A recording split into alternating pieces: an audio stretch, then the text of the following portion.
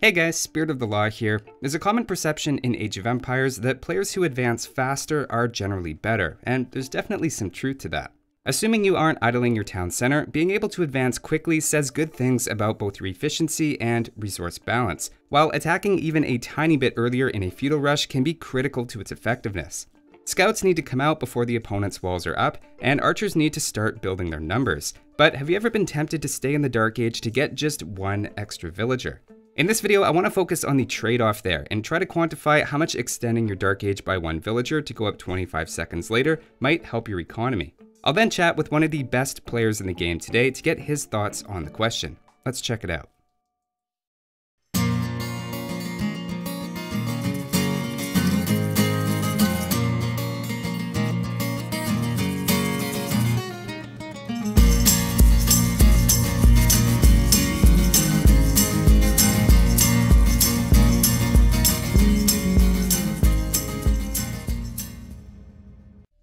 Before we start, there are a few assumptions here we're going to have to make. The first is that your town center is working continuously, whether it be on villagers, loom, or advancing to the next age. As long as that's true, when you advance doesn't ultimately impact your number of villagers you have a couple of minutes down the road. The one exception is when you reach castle age because you can make more town centers to speed up creating villagers, and that's something separate we'll have to look at afterward. I also want to quickly clarify what I'm not talking about, which is exactly how many resources you have as you hit feudal. Of course, if you go up faster, you'll have less to work with at that point, since you haven't had as long for your villagers to work, so it's not a fair comparison. You run into this issue with melee because of their faster advancing, where you go up with a normal number of villagers and hit the next stage without enough resources to actually do the things you want to do. Instead, here we're comparing everything at a set time to see how the total resources collected compare. With that out of the way, let's take a look at various timings for scout rushes. Whether you advance with 19, 20, or 21 villagers, as long as the town center keeps working, you'll have exactly 22 villagers with loom at 10.5 minutes. The difference is just in a fast build, you make the last few villagers after you advance instead of just before. For that reason, it's tempting to think that maybe there isn't a difference in the long run, economically speaking. Maybe an earlier advance is just a bit tighter to pull off, but your economy ends in the same place. Unfortunately, that's not quite how it works. To see where the difference lies, you need to look at the time spent advancing. That's 2 minutes and 10 seconds, or 2 minutes and 35 seconds if we include loom as part of that as well, where your number of villagers is locked in. That means the more villagers you go up with, the more you're going to collect over that time period. The question of how much economic benefit you get can actually be reframed as how much does one more villager give you in 2 minutes and 35 seconds. A bit of estimation has to come in here since gather rates can vary depending on the resource, efficiency of your layout, idle time, and other factors. If we say it's something like 20 to 22 resources per minute, the math suggests that delaying a feudal rush by one villager nets you an extra 52 to 57 resources when you reach feudal. That's really not that much. It's not even enough to create a single farm.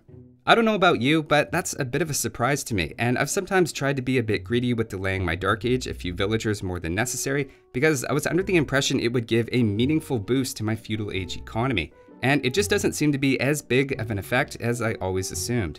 Up to this point though, I've kind of overlooked something, which is the eco upgrades you can get in feudal age.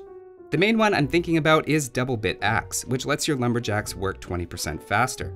Does getting that a bit earlier offset the extra production of a villager? Double Bit Axe adds between 4 to 5 extra wood per lumberjack per minute, so with 10 lumberjacks, that's 19 extra wood for every villager you cut from your Dark Age. That earlier 50 to 60 resources I said the extra villager is getting you is now instead more like 30 to 40 if you get Double Bit Axe as soon as possible. Exact numbers aren't critical here, but again, it's reinforcing the fact that extending Dark Age longer than necessary has very little payoff, and a pretty obvious drawback when it comes to your ability to deal damage with a rush.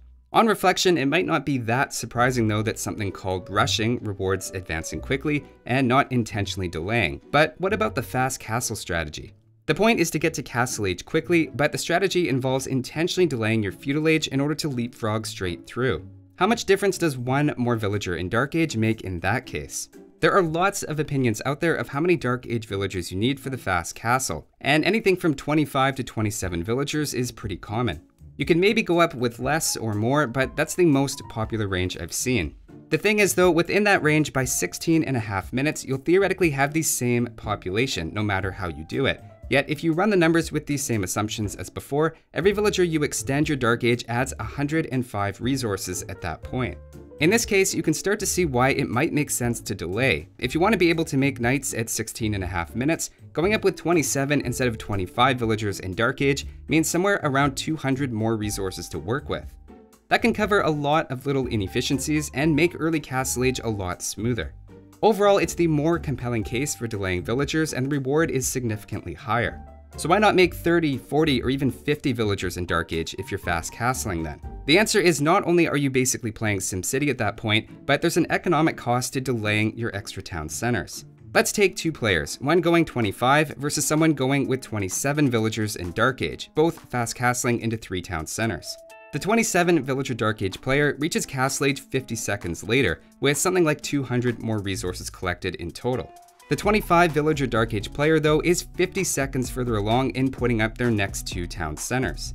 All else being equal, that'll lead to a 4 villager advantage, permanently. In 2.5 minutes, they'll have caught up in resources, and over the long run, the player that went up faster will have the better economy. It's a similar idea to the Cuman Fast Feudal to make their second town center quickly. The tricky part of the fast castle into 3 town centers is timing it just right so that you're up as soon as possible, but can still make those 2 town centers and keep them running. The different versions of the fast castle and when to go up faster versus when to go up later is one of the topics that I asked Hera about in our interview. And speaking of which, this is about as far as the math alone is going to take us. Seeing the numbers can help quantify the trade-offs, but there are a lot of practical considerations, and I thought it would be interesting to add the perspective of an expert player. Hera kindly agreed to sit down for a chat, so let's listen in on that conversation. All right, welcome man, and always nice to have you on here. I was hoping to chat a bit about delaying going up by a villager or 2 for the extra resources and get your thoughts on that. So I think we all know there's a trade-off between going up quickly and making sure you have the economy to actually do something with it. And I know pros are always refining their builds to get that balance just right. Would you say it's a more common mistake at lower levels for people to go up too quickly or too slowly and conservative? Well, first of all, thank you for having me back on the channel. It's always a pleasure. I definitely think that most people have problems because they're going up too late. And not only would they go up too late, they'd also be waiting with their initial scouts or archers too long at home. So I think they're taking too long, because usually resources for them aren't an issue. It's really just the speed of how they're getting their rush outs. So I would definitely say that they're going up too late, like way too many villagers, or at least having too much idle time in the early game, more so than it is going up too early and not having the resources to perform the rush. Yeah, I definitely agree with that. Getting away from amateur level and now at a little bit more pro level, would you say that it's fair that builds have gotten faster at the highest levels over time, or is it kind of peaked for a while now? So there are several reasons as to why rushes have been getting faster and faster, so meaning at a lower pop throughout the years. And I think the main reason is that when a rush starts at, let's say 22 pop scout, which is very popular, let's say a few years back, maybe like 10 years or maybe a bit less than that, 7 years ago, people have started to adapt defensive strategies at that kind of timing. And so in order to find an advantage or find an edge when attacking, people have just sped up those strategies and tried to catch their opponent off guard by being there like 25 seconds earlier. And that's why we're seeing these days 21 or 20 pop scouts are popular with most civilizations. Now, there are obviously other factors, one of them being people have been using walls more often. And so, they have more time to wall up if it's at 22 pop that you're attacking them or that you're going up to attack them with scouts. And also with the constant changes of the game, the balance patches we've seen over the years, houses now cost 5 less wood, which helps out here and there. Some civs got better eco bonuses for the early game that lets us do better rushes with those civs. So I think it's a combination of those 3 points that kind of leads to faster builds and more aggressive rushes. Yeah, totally. One thing I found is also helped for me, and I don't know if you can tell me, is this the same for you? Like the queuing of villagers as well, to get them to do from one task automatically to the next, has just helped clean up Dark Ages quite a bit, at least like between sheep and stuff in particular. Oh yeah, actually that's a really good point. So not only does that make it easier, but it actually lets you do stuff that you weren't able to do before, because you'll never get like perfect transitions between sheep. Like the best you can do before is time it, but now you can literally get perfect transitions every time between sheep And then on the wood line as well, you can always have them on different areas, or after they finish the lumber camp, you can tell them which tree to go for. So there's little things like that that can A, make it easier to do certain things, and B, like actually make us do things that was impossible before, most notably the passing between the sheep at instant timing with the shift queuing. So that's something that helps us with like 10 or 20 food in the Dark Age, which again could let us go up a little bit faster. Yeah, no, that seems huge. Even that 10 food, I know in the hands of a good player can be a lot. Do you think it's got anywhere left to go? Are those times going to keep going down, or do you think we've hit like the theoretical maximum here? I mean, it's hard to say because with no more balance changes, would players actually try to do rushes faster? I would have to probably say no. For the most part, like overall, no. I think we're at a place where it's pretty optimized for speed, but still being able to afford what you need to afford. However, I wouldn't be surprised if meta changes within the game right now, even without balance changes, and then that kind of meta shift forces different strategies. Although I don't think it'll be faster strategies, I think it'll just be different ones. Yeah, things do seem pretty optimized these days. Okay, so I kind of want to pick your brain about a few common strategies, like we've mentioned, the Scout Rush, and how you think going up with a different number of villagers impacts either the usefulness or just something about it. So why don't we start with Scouts, because you mentioned that one, and you mentioned the 22 pop versus 21 pop, and now even 20 pop. I was wondering if you could touch on sort of those different flavors and why there are those differences, and is one just a more advanced version of another, or do they all have a place? Yeah, so the first point I want to touch on is how advanced the builders are. In general, the earlier you up, the more advanced that builder is. So doing a 20 pop scout builder perfectly is something I'd only recommend to an intermediate to advanced player, so someone who's like 1500 plus on DE to attempt that. If you're lower level than that on in general, I definitely recommend 21 pop. And I think 22 pop is something that's extremely beginner and something that you probably should avoid, just because I think it is just too slow at this current time. People have been reacting to it. People have too much an easier time reacting to 22 pop. So I think 21 pop is like my beginner thing, and then 20 pop is like my more advanced builder that I recommend to people. Now, that's not the only factor that goes into it, of course. 20 pop is hard to achieve with civilizations without eco bonuses. So if you take, let's consider something like Saracens, for example, that don't get any early game bonuses. Going 20 pop is almost impossible to afford scout production after like the first one or two, unless you lure 1 or 2 deers in the Dark Age. Another factor that comes into play is how much you want to be walling in Dark Age, because if you're walling in Dark Age, you usually can't do 20 pop even with an eco bonus, because you're going to have that one vill idle, and obviously be investing that wood into the walls, which will kind of take away from that food you want to be massing up as fast as possible. So those are definitely the factors that impact the 20 pop scout rush, even at the pro level where we're assuming the skills are up there. In general, though, I will say that the faster you're executing the rushes, the better it is, the more chances you'll have of actually dealing damage with them. But again, there are situations where you want to just prioritize the walling and don't care to get the fastest rush possible. Yeah, for sure. What do you think would be I assume you're going to say Mongols have the fastest rush, or maybe Lithuanians. How fast do you think would be like the absolute fastest you could do scouts to where it's even remotely usable? Yeah, so I think Mongols are still probably the fastest. Lithuanians are definitely close, but I'd say those two are the fastest ones to perform a scout rush. Mongols recently got nerfed with their hunt. It's down to 40% faster collecting rate, from 50%. I think that was a couple patches ago. After the nerf, now at currently 40% faster rate, I would think that the fastest you want to be going up with Mongols, from my experience, is 17 pop. However, I do think the 18 population is just a little bit, safer. Again, usually with Mongols, you want to be luring 1 or 2 deer to make this possible, because A, you're using their hunt bonus more, and B, you generally just need the deer for a fast scout rush. And so I would definitely say if you want the fastest, it's 17 pop with a couple of deer. Yeah, that seems very fast. Wow. Yep. Catches your opponent off guard for sure. Yeah. Okay, so do you want to talk about archers now? And I think you mentioned when we were playing online together, and I was Japanese, I don't know if that factors into it, but you were suggesting 22 pop, if I remember that correctly, which seems crazy to me for archers. I always think of them as like, 23 or even 24 pop. So it sounds like that's come down, or maybe I was just doing it in a sort of novice way. Do you mind commenting on the different populations for archer rush as well? Yeah, so and just to put your mind at ease, Spirit, it actually has come down. It used to be like The recommendation of a few years ago was actually 23 population archers.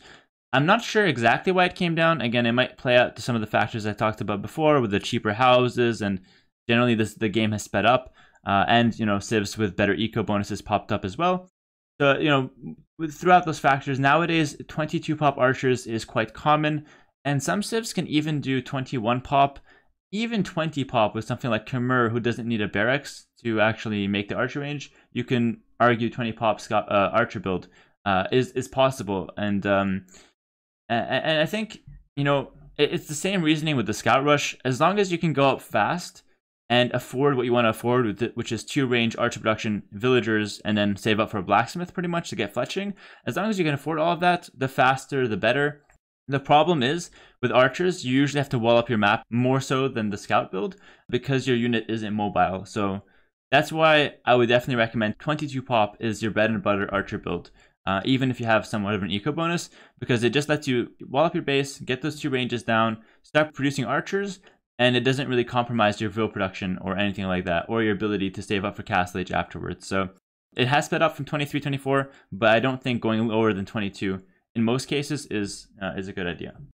Yeah, it's interesting. I had a very visceral reaction when you first said that, and yet even just making this video and seeing that every villager you delay, you only get about 50 resources more, I can definitely see why, something like you mentioned, the Khmer don't have to build a barracks. So that's 175 wood right there. Yeah, exactly. And so you can see that's like 3 villagers faster, and it comes out to about the same anyway. So it's interesting to see, how much that lines up. Yeah, and just on that note, I just want to comment that the difference between saving 50 resources to be able to get to your opponent like 25 seconds faster, that getting there faster could actually potentially let you get a villager kill. And we've seen your previous videos, and we know just how valuable that early villager kill can actually be. So you guys have to just keep in mind that when we're talking about marginal numbers here, it could give you an advantage that actually ends up being much more than the marginal numbers we're talking about right now.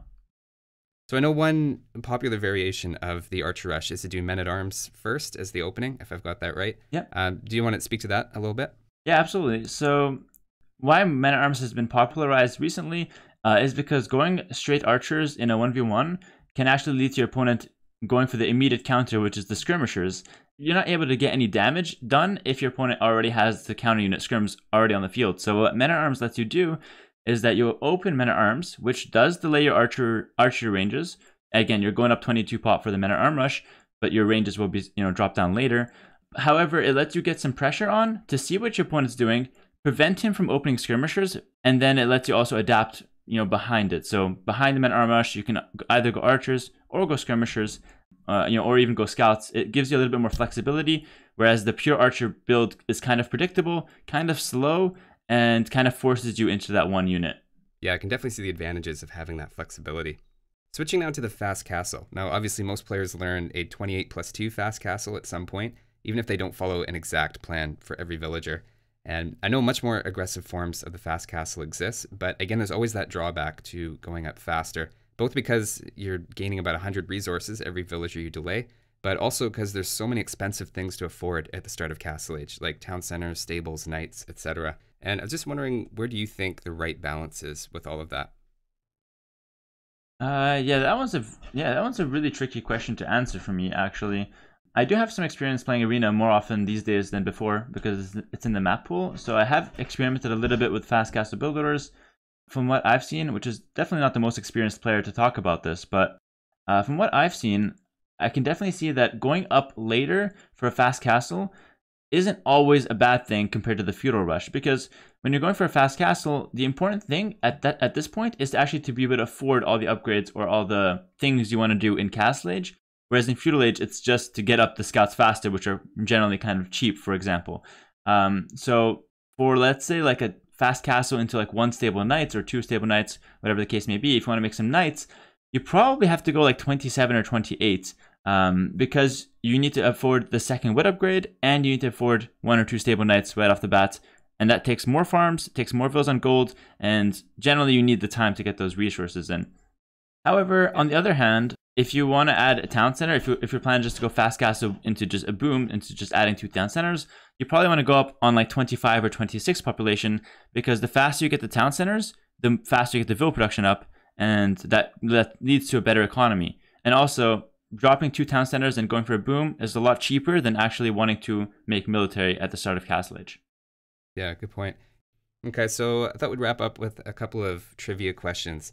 Curious to hear, what's the fastest advance that you can ever remember doing? Oh boy. Feudal or castle, whatever, however you want to interpret that. Okay. So in a competitive game, I would say the fastest advance. I think I'm gonna go with a feudal age, and I think I've done a 16 pop Mongol rush before, and that was probably my fastest that I've done. Yeah, that's crazy, man. Did you have to idle the town center for that? Do you remember? No, I think I just had to learn a lot of deers. There might have been like 5-second idle time, but it was nothing notable, like that significant. I just had to learn a lot of deers and send only 2 on wood at the start of feudal age. There you go, thinking on the fly. Curious about the slowest. So ever had like a 50 villager dark age or anything wild like that? Yeah, actually, when the Goths had the discount of the militia at when the Goth had the full discount of militia, the 35% in Dark Age, I was messing around with some builds, and I would go up to like 50 villager Dark Ages, like you said, because I'm spamming militia from like 2 or 3 barracks in Dark Age at the time. But that's like a cheesy strategy with Goths, and it's no longer possible, unfortunately. Yeah, it was fun while it lasted.